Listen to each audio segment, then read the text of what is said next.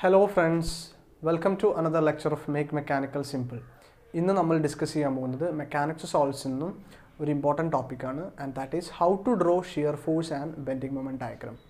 അപ്പോൾ shear force and bending moment ഡയഗ്രത്തിൻ്റെ ഒരു pre requisite lecture ഞാൻ ഓൾറെഡി ചെയ്തിട്ടുണ്ട്. അതിൽ what are the important points to be noted and what are the different types of loading and what are the different types of beams ഇതൊക്കെ explain ചെയ്യുന്നുണ്ട് and also about sign conventions. അപ്പോൾ ഇത്തരം കാര്യങ്ങളൊക്കെ അറിഞ്ഞാൽ മാത്രമേ നിങ്ങൾക്ക് shear force and bending moment diagram കറക്റ്റായിട്ട് വരയ്ക്കാൻ പറ്റത്തുള്ളൂ. So if you know already this basic things, no need to watch this lecture.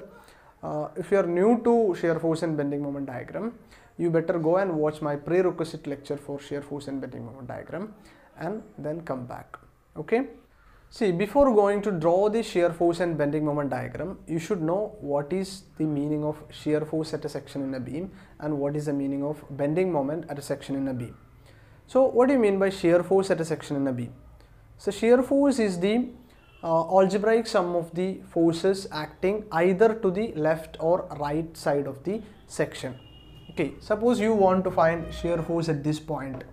You can consider either all the forces, algebraic sum of all the forces acting towards the right of the section, or you can consider all the forces, algebraic sum of all the forces acting towards the left side of the section.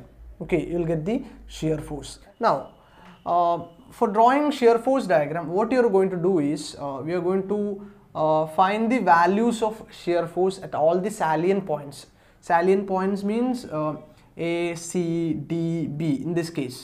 So first of all, what is the shear force acting at point A? See, this is a cantilever beam, so we can start from the free end only. Okay, and if it is a simply supported beam, we could have started either from the left or right side. There is no issue. But in this case, it is a cantilever beam, so we have to start from the free end itself. So here free end means it is the right side. So shear force at A, shear force at say to the right of A, there is no load acting. To the right of A, there is no load acting. So the shear force at A is 0. Now, what is the shear force at C? So here we are doing by means of a summation approach. Okay, what is the shear force at C? To find shear force at C, what you do? We have to add all the loads acting to the right of C. Okay. So to the right of C, we have only a UDL acting. Okay. So what is the total load of this UDL?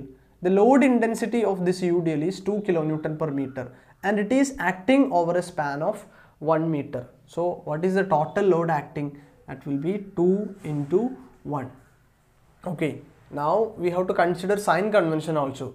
So we are starting from the right side and the load is acting downward. So it is right downward. So right downward, according to the sign convention of shear force diagram, it is positive. Right downward or left upward is positive. So this is positive. So we'll get the value as 2 kilonewton. The shear force at C is 2 kilonewton. Now coming to the next important point, that is shear force at D. See, at D we have a concentrated load. Okay. So because of that, it's better to split this point into two as D1 and D2, because we have already discussed in our previous lecture that at a concentrated load there will be a sudden shift in the shear force diagram. Okay, or there is a sudden vertical shift in the shear force diagram. So because of that, to represent that, we have to split the point D as D1 and D2, and in D1 we will not be considering this 3 kilonewton. Okay, so without considering this 3 kilonewton, what are the loads acting towards the right of this section? We have again this 2 kilonewton into 1 meter, that is 2 kilonewton only. Okay, clear? Now including 3 kilonewton or considering this 3 kilonewton, we can write this shear force at FD2 as 2 kilonewton plus 3 kilonewton, because there is a sudden change in shear force by a value of 3 kilonewton. So what is the total value? Now it is 5 kilonewton. Okay, so the shear force at FD2 is 5 kilonewton. Now what about shear force at B? Shear force at B, after 3 kilonewton there is no load acting at this portion. So it is again 5 kilonewton. So now we have found out all the values of shear forces at all the important points. Now we have to mark these values in the shear force diagram by using some suitable scale. So here the shear force value 0, at C we have 2 kilonewton. So by using some suitable scale I have marked this as 2 kilonewton, and at D1, at D we have 2 points, that is 2 kilonewton here, and 2 plus 3 5 kilonewton. So if this is 2, you have to use some suitable scale. Okay, this is 5 kilonewton.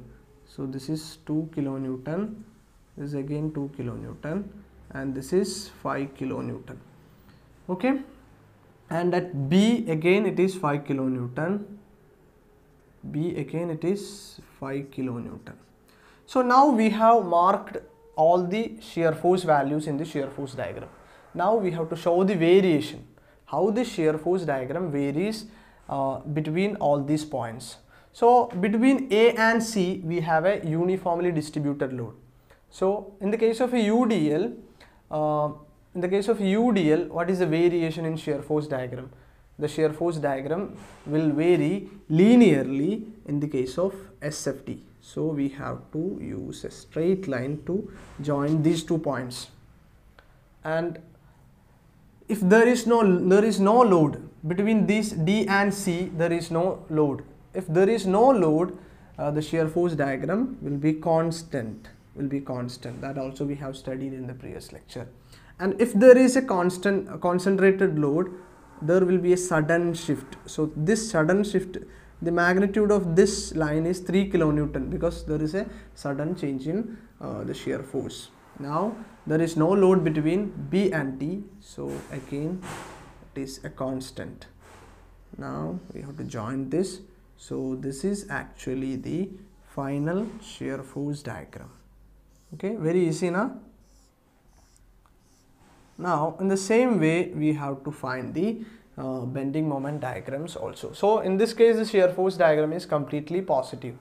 Okay, see, next നമ്മൾ എങ്ങനെ bending moment diagram വരയ്ക്കാന്നുള്ളത് നോക്കാം. ഇപ്പോൾ bending moment diagram correct ആയിട്ട് വരയ്ക്കണമെന്നുണ്ടെങ്കിൽ നിങ്ങൾക്ക് bending momentന്റെ sign conventions അറിയണം.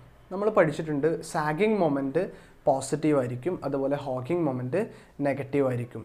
പക്ഷേ ഇത് കുറച്ചും കൂടി ബെറ്റർ ആയിട്ട് മനസ്സിലാക്കണമെന്നുണ്ടെങ്കിൽ നിങ്ങൾ എന്ത് വിചാരിച്ചാൽ മതി, any loads that are acting upward either to the left or to the right side, they are positive. The moment created by them are positive.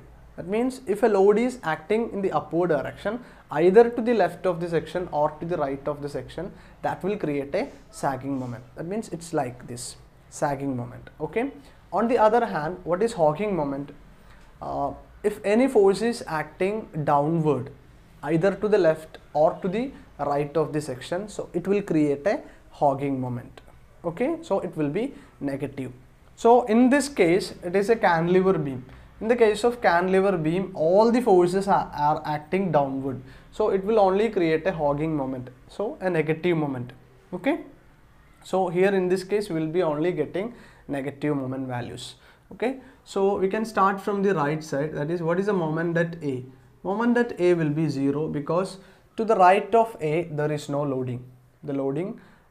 So moment at A will be 0. What about the moment at C? Moment at C കാണണമെന്നുണ്ടെങ്കിൽ we have to consider all the forces acting towards the right of C. Okay, so we have a UDL over a span of 1 meter. So we have to put a negative sign because it is creating a hogging moment. It's acting downward, right? So 2 into 1 into this UDL is concentrated exactly at the mid of this span, right? So we have to multiply with 1 by 2, then only it will become moment. So what is the value here? Minus 1 kilonewton meter. Now what is the moment at D? Moment at D, we have to consider all the forces to the right of D. So we have a UDL here, that is minus 2 into 1 over a span of 1 meter. So this is now load into distance between D and center of this UDL, right?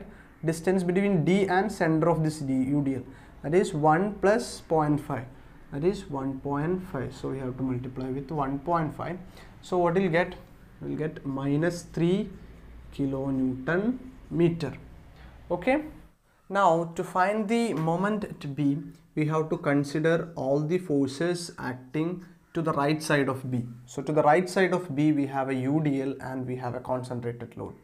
Okay. So this UDL is creating a moment here, and this concentrated load is also creating a moment here. So the UDL minus 2 into 1. Why I am taking a negative sign? Because it is a hogging moment into what is the distance between the center of this UDL and B, that is 1 plus 1, 2 plus 0.5, that is 2.5, and again minus, and the 3 kilonewton is also creating a hogging moment, but because it is also acting downward, okay, right downward. Okay, so 3 into 1, minus 3 into 1. So what is the total value? We'll get minus 8 kilonewton meter. Now we have found out all the values of bending moment at all the important points. Now we have to plot the same in the bending moment diagram. So the moment at A is 0, and moment at C we have found it as minus 1.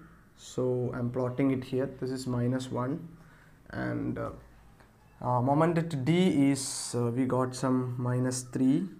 So let's say this is minus 3, and moment at B is some minus 8. So you better use some scales while drawing. Okay, for minus 1 you can take 1 centimeter, then for minus 3 you can take 3 centimeter, like that. Okay, now what about the variations between A and C? The load is UDL. So if we have a UDL, the bending moment diagram will have a parabolic variation. So you have to draw here a parabola and write it here. It is a parabolic variation, and between C and D there is no loading. So if there is no load, the variation will be linear in bending moment diagram. Okay, in the case of shear force diagram it will be a constant, and again between B and D there is no loading, so it will be again a straight line. Okay, so you have to use scales. Okay, so you have to use scales. So this is also straight line. Okay, now you have to hatch this area for better visibility. Now this is negative and this is positive. Okay, so remember one thing, that in a cantilever beam the maximum bending moment will always occur at the fixed support. Okay, and the minimum bending moment, that is the bending moment, will be 0 at the free end. Okay, so I hope all of you have clearly understood how to draw bending moment and shear force diagram in the case of a cantilever beam. So if you found this lecture useful, consider subscribing my channel and click the bell icon for further updates. Thanks for watching.